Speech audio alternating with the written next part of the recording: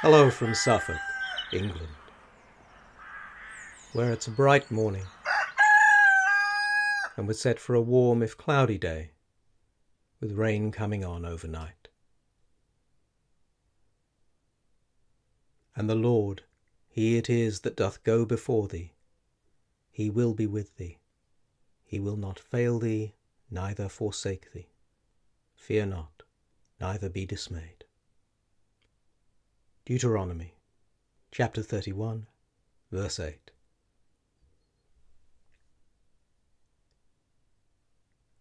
It's Monday the 13th of July, in the year of our Lord 2020, and it's time to sit back and start your week right. This is Mark Sidwell, bringing you Mark's Almanac. 5 minutes of civilised calm, recorded in the peace of the English countryside. I was pleased to see a hummingbird hawk-moth in my front garden yesterday. Traditionally considered a lucky omen, the moths are a summer visitor from mainland Europe. The day of the Normandy landings, a great swarm was seen flying across the English Channel, heralding the beginning of the hard slog that would liberate Europe from Nazi tyranny. Here's a quote from The Mating Season by P.G. Wodehouse. The vicar's theme was the church organ, and it was in a vein of pessimism that he spoke of its prospects.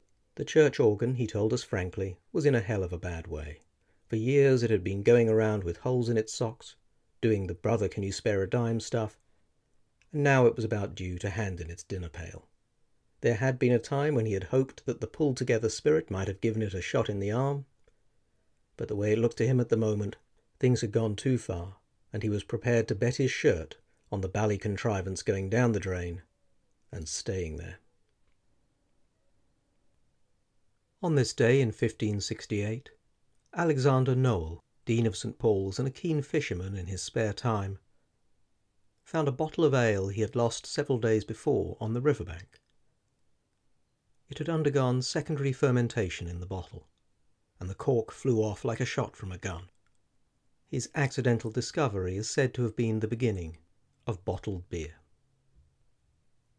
Also on this day in 1793, John Clare was born in Peterborough. The son of a farm labourer, Clare would become England's greatest poet of nature and the countryside. Here's a poem for anyone going through uncertain times just now. Try to Praise the Mutilated World by Adam Zagajewski. Try to praise the mutilated world. Remember June's long days and wild strawberries, drops of rosé wine. The nettles that methodically overgrow the abandoned homesteads of exiles. You must praise the mutilated world. You watched the stylish yachts and ships. One of them had a long trip ahead of it, while salty oblivion awaited others. You've seen the refugees going nowhere. You've heard the executioners sing joyfully. You should praise the mutilated world. Remember the moments when we were together in a white room and the curtain fluttered. Return in thought to the concert where music flared.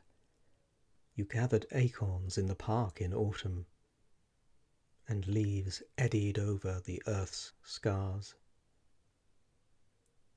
Praise the mutilated world, and the grey feather a thrush lost, and the gentle light that strays and vanishes and returns.